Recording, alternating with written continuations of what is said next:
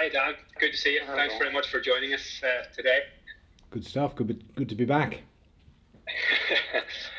We're on the run in to the conclusion of the Pro 14. With Ulster's destiny very much still in their own hands, how confident are you of delivering a place in the final? I think the way we've got to approach it, Stephen, is that we've got five games, finishing out this section of the competition, and really we need to win them all, and probably with bonus points. So that narrows the mind, it narrows the focus to each game, and as cliched as it is, that's what we have to do. Like when we go to Glasgow this weekend, we have to focus on them. We have to focus on what they're going to offer. Understand that we'll be playing the first game that we played for 5 weeks, that we're going to be playing on an artificial surface. We're going to be playing on a team that's well capable of producing top quality rugby, and very dangerous. If we take our mind off what's directly in front of us, or at least where our feet are, it becomes a difficult proposition. So we've put ourselves in a good position to be able to make an attempt for the final, but it's no more than that. It's a good position. Thank you. Hi Dan, good to see you again. Hi Adam. You mentioned there are obviously no games for 5 weeks is quite a long layoff compared to some of the other teams in the Pro 14. What have your thoughts sort of been on or during that break, and how much did going down to the Ireland camp with the boys help you guys? Good question.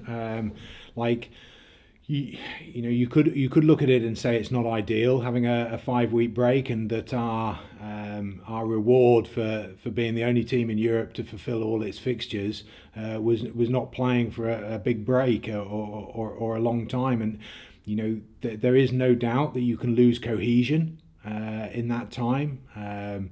But you can also look on the positives. At the end of 18 games played in under 5 months, we needed a break. We needed to be able to allow the bodies to regenerate, and also to give us a little bit of a different focus. So we went away and we looked at the fundamentals of our game, and it allowed the guys who are with us and fit, a lot of whom are the younger fellas, to focus on that, which is great. In the middle of that, we've had a couple of sessions that have meant we've raised the intensity on a physical level, in order to compensate for the lack of games that we've had in that period. One of which was the session down in Dublin at the HPC, which Andy kindly invited us down there, and that was a terrific day. It was a terrific day of learning for us against the best players in Ireland.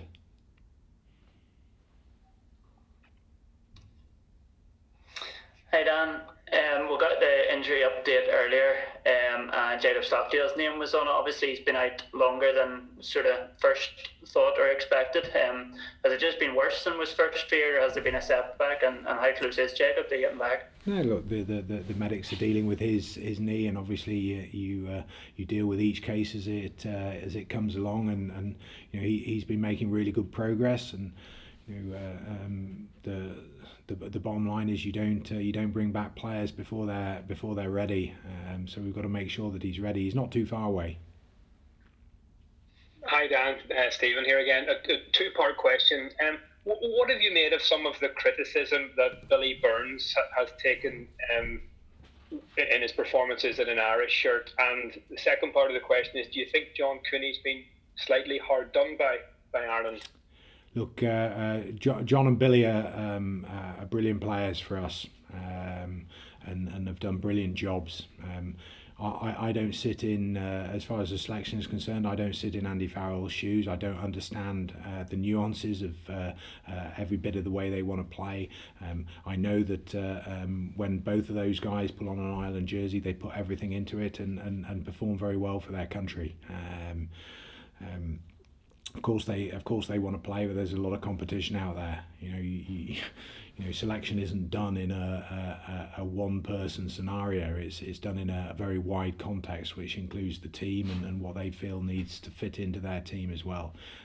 In terms of the criticism of Billy, and you know, Billy made a mistake at the end of the game.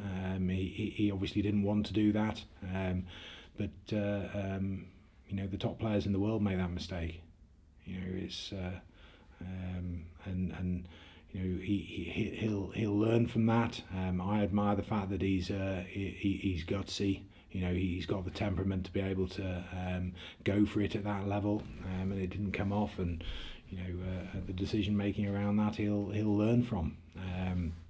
I think that in terms of the criticism, it's very easy to sit at home at 3 o'clock in the morning in front of your computer screen and vilify people who are in the arena. You know, that it doesn't take much guts to do that, and some of it is totally unnecessary. You know, it's that's the bottom line. You know, it's but Billy's a human being like the rest of us, and you know, he's a very resilient human being, and as I said, he's a very gutsy human being. But you know, some of the stuff that was written there, you don't treat other people like that. Is the bottom line.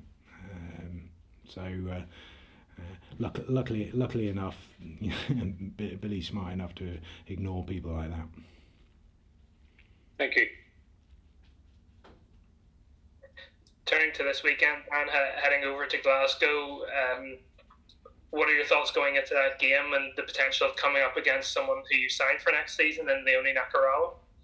Yeah, rather not, Adam, to be honest. Like Leone's obviously a game breaker. I know him really well from having coached him at Glasgow. So you know, it's exciting, obviously, to be on the field when he's playing. But there's so much more to their game as well. Like we know what Glasgow have been like over the last number of years. They're a very proud team. They play with a lot of physicality. They play with a lot of intensity. You know, they play a slightly different way under Danny Wilson, but none of the intensity has been lost. And they've got some people in that team who they bleed for their club. The likes of Peter Horn and Ryan Wilson and Rob Harley, and you know, I'm only naming three of the more senior guys there, but you know, they're very proud of the club they play for, and you know, as I say, they've bled for and sweated for that club over the last number of years, and you know, that is a pretty intense place to go and have to play. So we're really looking forward to a great challenge over there this weekend. Another injury question from me, you'll be glad to hear. A couple of these names have been on the list a long time. Will Addison, Robert Balakoon. Is there any chance we'll see those two before the end of the season, even? For the yeah, I would hope so. Yeah, I would hope so. You know, Robert's coming along well, and you know, he had a setback from his original injury, which was his hamstring avulsion, and was literally on the verge of coming back when he had a syndesmosis injury. So you know, he's making really good progress. He's training at the moment, but again, we're needing to make sure that he's in a good place before he comes back.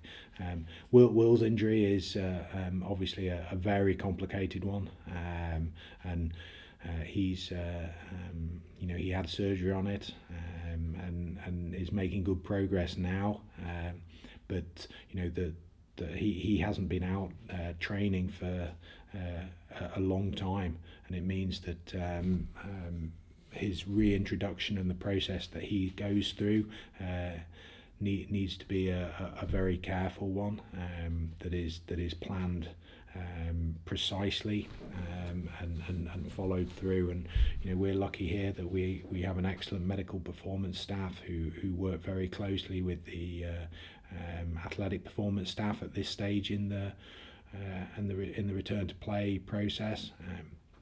And as it progresses along over the next couple of months, the rugby department will become involved in that. Well, they're already involved in Will's skill work and stuff like that, but they'll be involved in reintegrating him into training as soon as we can get him back. But you know, we would hope for Will's sake, who obviously is desperate to play, that he'll be back before the end of the season.